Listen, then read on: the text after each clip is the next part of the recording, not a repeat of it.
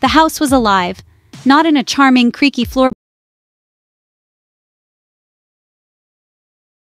kind of way, more like a volcano about to erupt, spewing forth 1,000 shrieking kids and a menagerie of pets. Dogs the size of ponies lumbered through rooms crammed with bunk beds, each one overflowing with giggling children. Cats, seemingly multiplying by the minute, used the furniture as scratching posts and the curtains as jungle gyms. The air hummed, no, vibrated, with the chaotic symphony of 1,000 children waking up. In the eye of this hurricane lived Bob and Alice, parents who'd taken the phrase big family to a whole new level. Alice, armed with an industrial-sized kettle, brewed enough coffee to sedate a small country, her only defense against the impending tsunami of need that was their life. Bob, meanwhile, surveyed the scene with a weary fondness, his hair perpetually standing on end from years of playful assaults and near-miss projectile toys. This was their normal. They'd long ago stopped questioning their life choices. They loved their children, all 1,000 of them, and wouldn't trade the chaos for the world.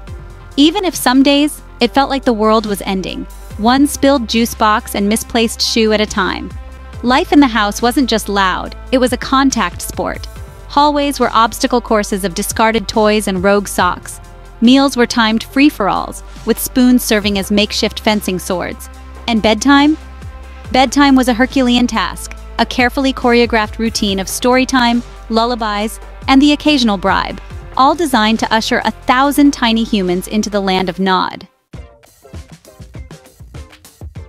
Daybreak in the house was less a gentle sunrise, more a prison riot. The air crackled with the energy of 1,000 children waking up, hungry and ready to unleash chaos.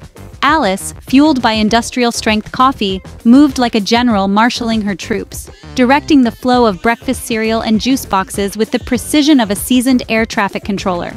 Getting everyone dressed and ready for the day was a feat of Olympic proportions. Imagine 1,000 kids, each clamoring for attention, each with their own unique fashion sense and a penchant for mismatched socks. Bob, a master of delegation, oversaw the operation with the calm of a Zen master, occasionally breaking up a sock puppet-related dispute with a well-timed joke. As the day wore on, the house transformed into a whirlwind of activity. Kids, fueled by boundless energy, morphed into tiny athletes, turning hallways into racetracks and furniture into jungle gyms. The backyard, a sprawling expanse of swings, slides, and treehouses, echoed with the joyful screams and laughter of 1,000 children at play. But the most remarkable thing about the children wasn't their boundless energy, but their rapid growth. One minute they were toddlers, the next, they were teenagers, their voices cracking as they debated the merits of the latest pop star. Alice and Bob watched in awe as their children blossomed before their eyes, each one a unique and wonderful individual, growing at warp speed. As evening descended, casting long shadows across the chaotic landscape of the house, a sense of peace descended. The whirlwind of activity subsided, replaced by the quiet murmur of 1,000 bedtime stories being read.